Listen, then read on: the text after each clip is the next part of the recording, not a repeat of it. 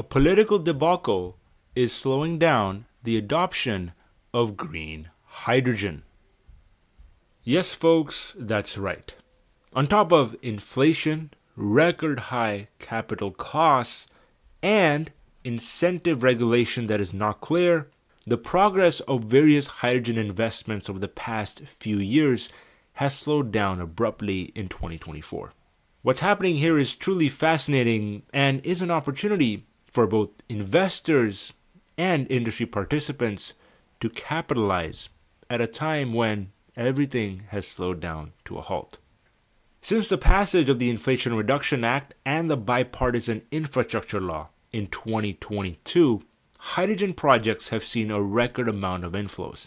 Projects have been announced recordly in the United States and in Europe, and investors have been pouring a lot of capital to support them, along with design support as well as engineering services. But in the midst of record high inflation, an extremely strong dollar, and obvious slowdowns in the clean energy economy as a whole, as seen by the sales of electric cars and the adoption of solar, hydrogen, which is a nascent industry and has yet to scale, is the one that's getting the shortest end of the stick. This concern revolves entirely around a term called Final Investment Decision, or FID, which is essentially the stage at which a project has guaranteed all the hardware, the supply, and the demand. All the hardware is ready. All you need is money to hit the bank and construction to begin.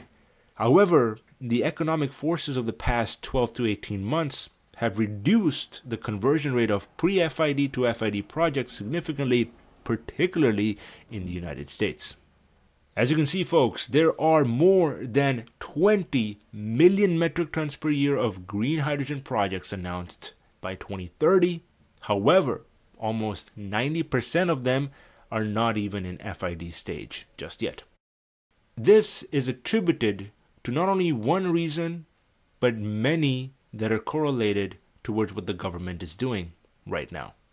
Particularly a lack of clarity on incentives, or something called the 45V regulation, has delayed customer confidence in this industry and is hence creating a little bit of a black eye for hydrogen so far in 2024. As a matter of fact, U.S. Senator Joe Manchin has threatened to sue the federal government's IRS if the guidelines on this specific tax credit, which is going to hurt the bottom line of many hydrogen projects because of its extremely stringent terms of service, if there is no adjustment to it, especially before the start of the election year.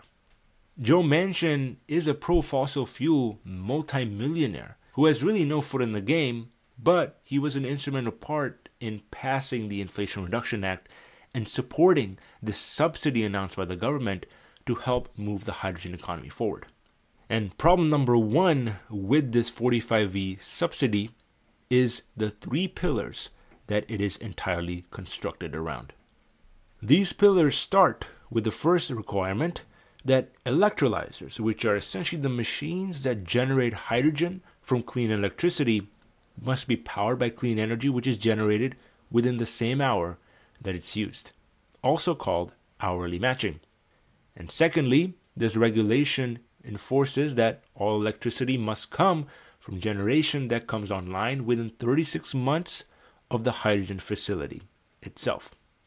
And as it turns out, these policies might just be too restrictive for producers in today's day and age, because producing green hydrogen costs anywhere from $8 to $12 a kilogram, whereas producing hydrogen from natural gas or methane only costs $3.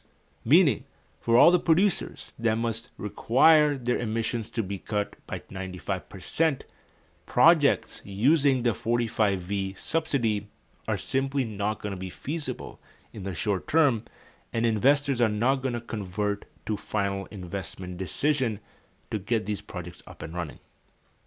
Now, obviously, these regulations have to be strict because we don't want to fund another subsidy for the fossil fuel industry, which is what a lot of experts in the industry say.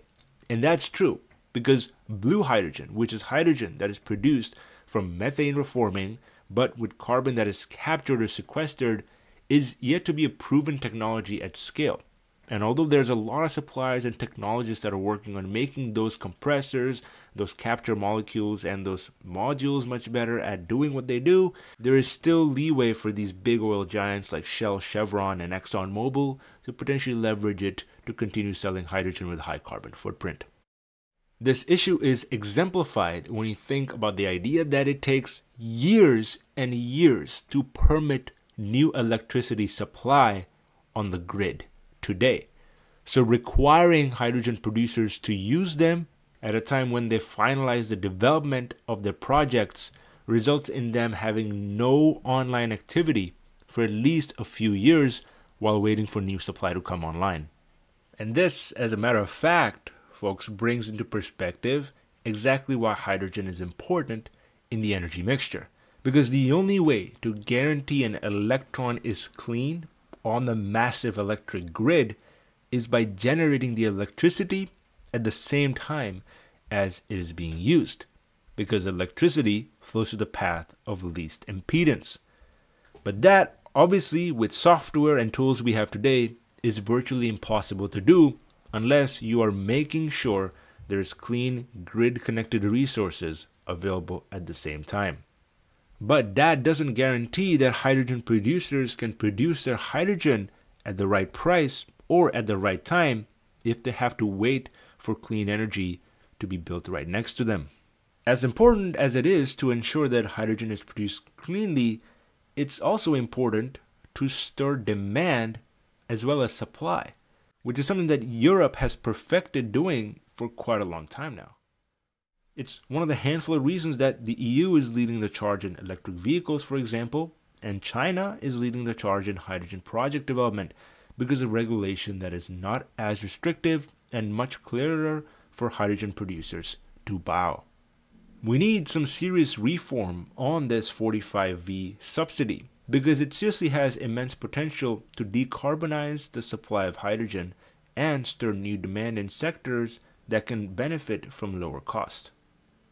What's more is that as inflation comes down, which has been the biggest contributor to electrolyzer system cost changes over the past year or so, there are going to be significant profitability improvements in the projections for many hydrogen projects.